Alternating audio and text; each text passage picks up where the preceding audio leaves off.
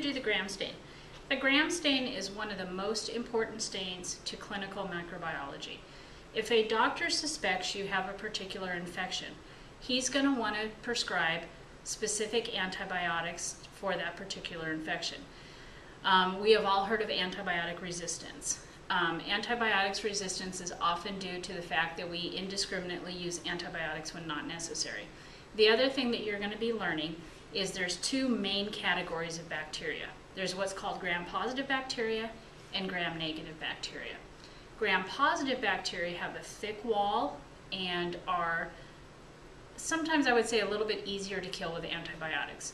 Gram-negative bacteria have a different wall. They have a thinner wall, but they have an extra layer of lipid around it that protects them.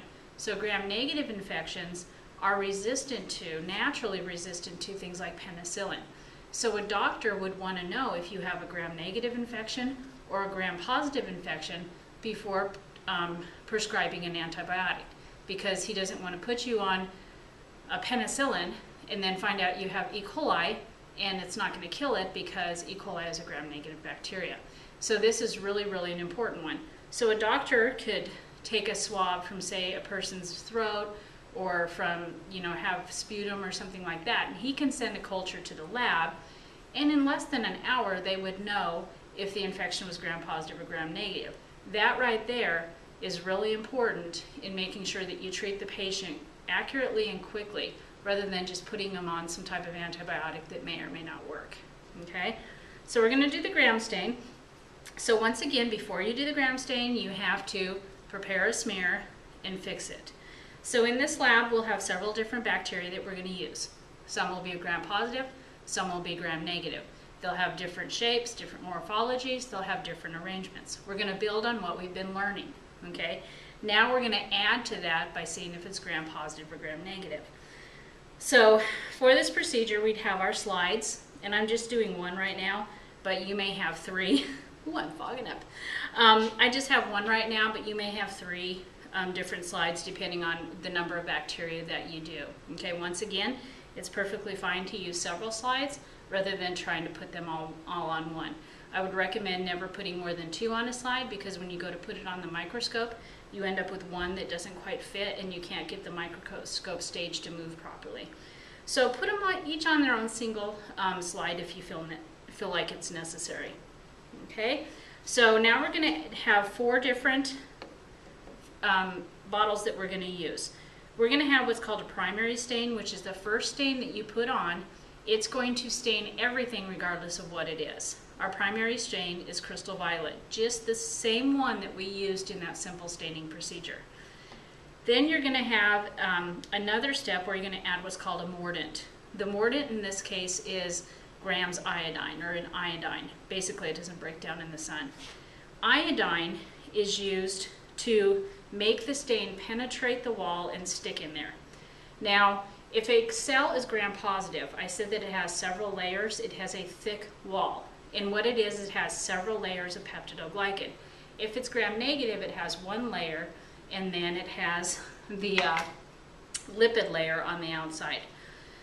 What happens is, if it is a gram-positive cell, then the iodine will complex with the crystal violet, forming a crystal, okay, when you dry it out.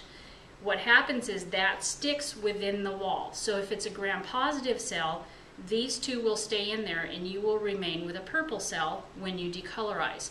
If it's gram-negative, what happens is that lipid layer kept the iodine from getting in there and forming the complex, so it's going to wash off. So when you use this next step, the alcohol, it'll wash off. And then you're going to counter stain with what's called safranin, which is a red stain. Okay, it's going to make a cell look pink. So any cell that's gram-positive will remain purple because it complexed with the iodine, doesn't decolorize with the alcohol, remains purple. If it's gram-negative, the alcohol washes off the purple and because the iodine can't stick, and you end up with a pink cell. Okay, after this step, if it was gram-negative, it would be white, clear. Okay, and you add the pink as what's called a counter stain, so that you could at least see it.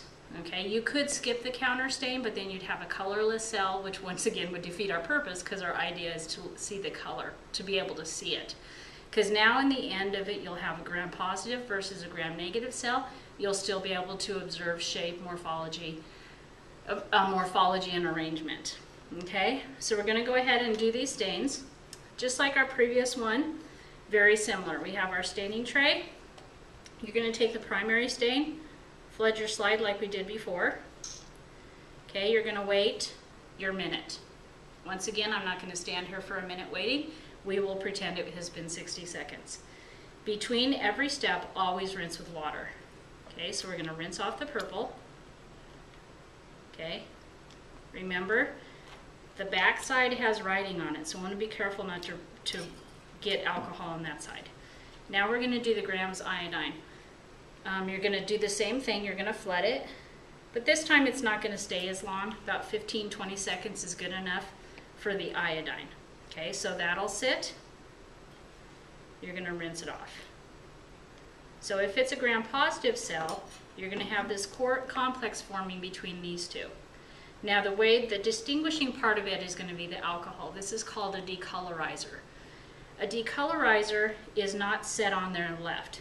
What you do is you just drip it on there, and do you see the purple coming off the bottom? You just keep doing that until it starts to run clear.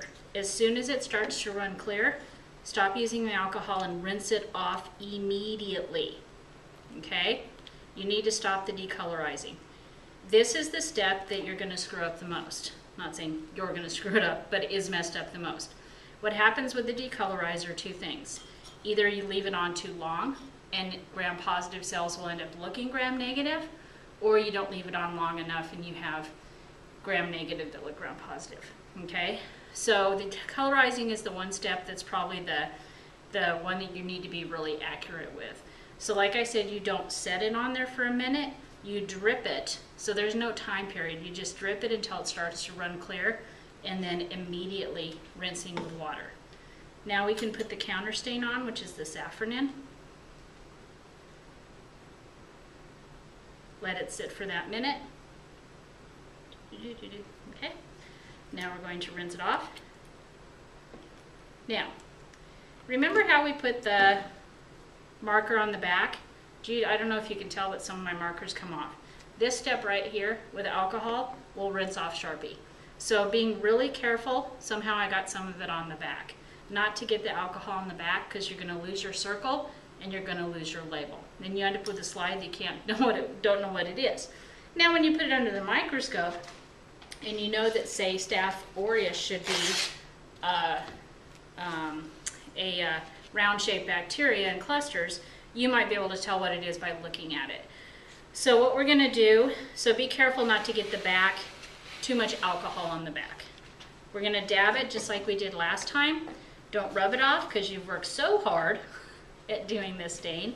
You had to make a smear, which had to sit for like 10-15 minutes to dry. Then you went through the staining procedure.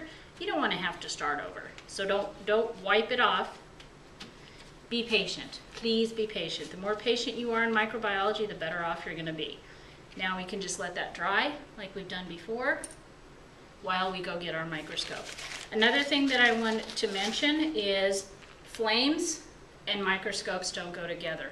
So when you are preparing to do a stain, I don't want you to take your microscope out of the cabinet until after you finish the staining procedure, because you don't want to set the microscope cord on fire with a flame or something like that.